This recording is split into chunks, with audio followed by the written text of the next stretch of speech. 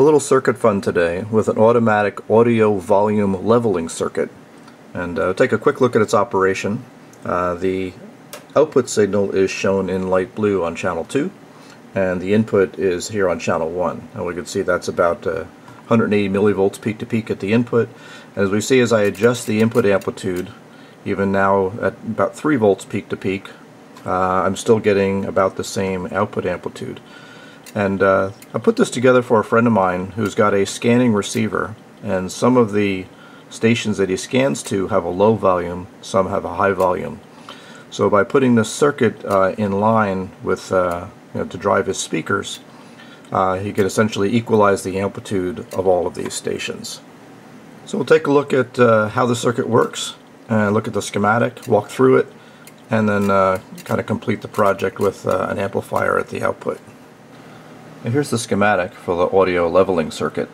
It's actually pretty simple, and variations of this have been published online for many years, so there's nothing really magic here. And it's designed to take an audio input that's typically the same level that you'd use to drive a speaker. So say from the external speaker jack from a radio or something like that. And the audio basically passes through this path, which is really just an adjustable attenuator. It's just AC coupled at both ends to remove any DC block or DC that might appear on either side. And the attenuator is made up of essentially this resistor and these two diodes. When these diodes are off, there's very little attenuation. As we start biasing these diodes on, then we're going to get some attenuation through those diodes. Their impedance drops, and we're going to start reducing the output. It's designed to go from, again, speaker level down to a relatively small level, 50 millivolts peak to peak or so at the output, to then drive an auxiliary amplifier.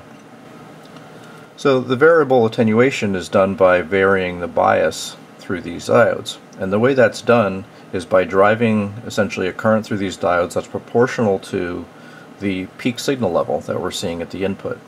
And that peak signal level is measured by this circuit right here, which is simply a amplitude or peak detector. Okay, so let's take a look at how the peak detector works.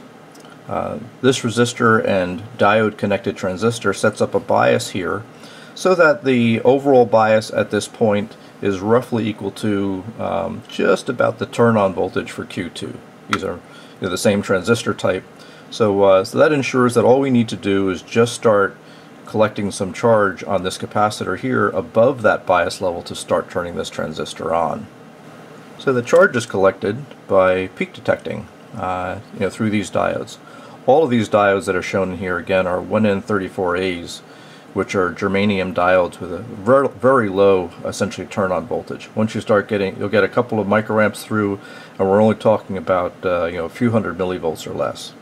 So the way this works, let's start off assuming that there was no audio input coming in. The voltage sitting at this capacitor is going to be very close to this voltage here. This transistor is just barely cut off, just turned off, or just barely. So let's say as the input voltage here starts to rise, okay, that rising voltage is going to come through this cap and basically charge up, through this diode, charge up this capacitor.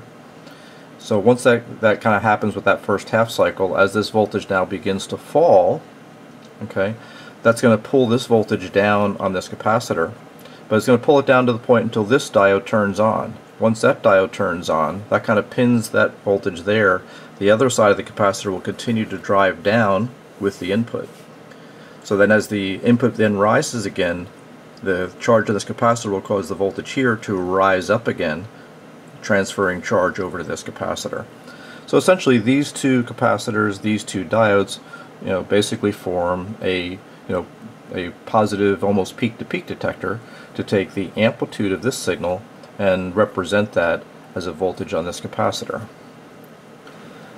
So as the voltage of this capacitor rises, we start turning on this transistor harder, sending more current through it, which sends more current through these diodes, which lowers their impedance, which makes this voltage divider divide the voltage down even more. And using the same diodes here in this arrangement, it basically tracks pretty well over a very wide range, 40 or 50 dB dynamic range at the input and giving you a very constant output, just a few dB of variation at best. We started off the video by taking a look at how well that amplitude is leveled over a wide input signal range, and we can kind of see that now. It's helpful to look at the operation of that peak detector. So that's on channel 3. If we add that in here, we can actually see how that peak detector voltage rises and falls as we raise the voltage up or down. And that peak detector voltage is the one that is essentially controlling the bias through that transistor, which is sending current through the attenuation diodes. And to take a look at the charging characteristic of that peak detector, let's turn off channel 2, and I'm going to change the signal. Instead of being a constant amplitude here, I'm going to step it from being a low amplitude to high, low to high, and we'll just trigger on the high. So by doing that now, I can actually see, here's my low amplitude, I step it to a high amplitude, and we can actually see the charging characteristic of that peak detector. So on this 500 Hertz signal, I can see within about 4 cycles I've reached essentially the full amplitude of that signal. Now, in order for this to work well on audio signals, we want it to detect the peaks, the largest amplitude of those signals, but we don't want it to follow all the variations in someone's voice. So we want the peak detector to have a fast attack, which it's got a pretty good attack time here. We want it to have a relatively slow fall time, so that when there's a gap in the voice or someone gets a little bit quiet during their transmission, we don't want the gain turning up and down during that. So really during normal speech patterns, we want it to kind of hold that peak level. But then when that transmission ends and another transmission comes on, we want it to kind of slowly revert back to the constant amplitude again. So we'd see we've got a relatively fast attack time. Let's go take a look at the release time, how long it takes to decay. Okay, so to do that, what I'll do is I'll change my trigger, the trigger on the falling slope of my modulation.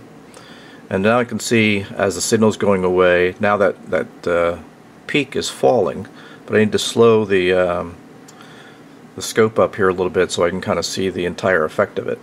So I can see, so I'm at 40 milliseconds of division here, so I can see 40, 60, 80, about 100 milliseconds or so to decay back down to the new level when the signal amplitude drops.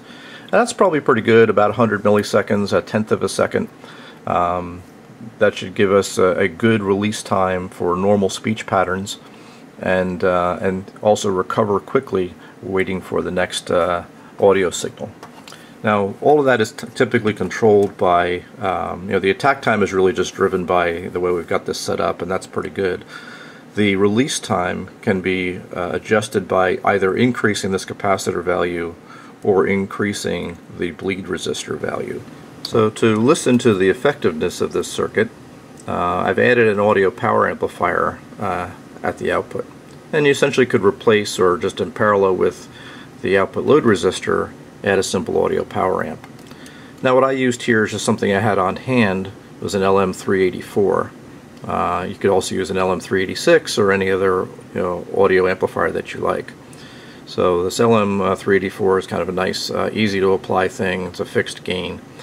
So I'm taking the output from the limiter, or the leveling circuit, and I've just put another pair of these 1N34 diodes here in kind of anti-parallel, and they're just serving to clip the signal, because while this peak detector is attacking, a large signal can get through for just again for a few milliseconds. That will just kind of clip that amplitude a little bit.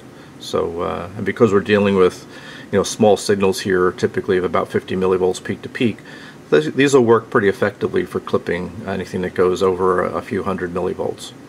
And then we go into a potentiometer to adjust the volume level of the driver that's driving the speaker. Okay, I've got this little volume control here. I can turn this up and listen to that signal. Right now it's sitting at a very low level, so we can hear that tone. And what I'll do is, just to show how this thing works if this circuit wasn't in place, I've got a little shorting clip here that I'm going to use to short out the peak detector. So now as I change the input amplitude,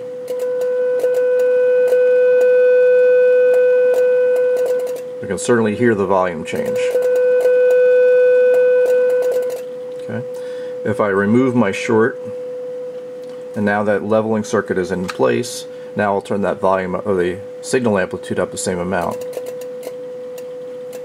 You can see even if I go very high in signal amplitude, the level that's coming out is actually quite constant and very easy to control. And to look at this a bit more dynamically, let's short that peak detector out again and change the signal to that pulsed on-off or high and low level signal. Turn the volume up so you can hear what's going on. So we can hear with that change in signal level how it's getting louder and quieter. If I simply remove my shorting jumper, now if we take a listen, you hear the little click when the volume changes, but there isn't an appreciable volume change at the output. In fact, if we turn channel 2 back on again here, we can kind of see how the output amplitude is remaining relatively constant from one signal level to the other compared to that huge difference that you have without the leveling circuit in place. Of course, now slowing the scope down, we can actually take a look at the attack and release behavior of this circuit. So let's grab an acquisition here. So I can actually see my high amplitude, my low amplitude, my high amplitude. And we can see, well, if we bring up channel 3, you can kind of see its attack is very fast and its decay is relatively slow. If we take a look at the output amplitude, lay that in here, I can see the output amplitude during the high signal level, and then while the decay is happening, the signal is going to be depressed, but as soon as that resets back down again, we can actually see that that amplitude comes back up to be about the same as it was when the signal level was high. So it turns out to be a very effective circuit for being able to level out a widely varying burst of audio that may be coming from a scanning receiver. Anyway, I hope you enjoyed the project, and I'll get this over to my friend Bruce that is looking to add this to the output of his scanner. Thanks again for watching, and comments are always welcome.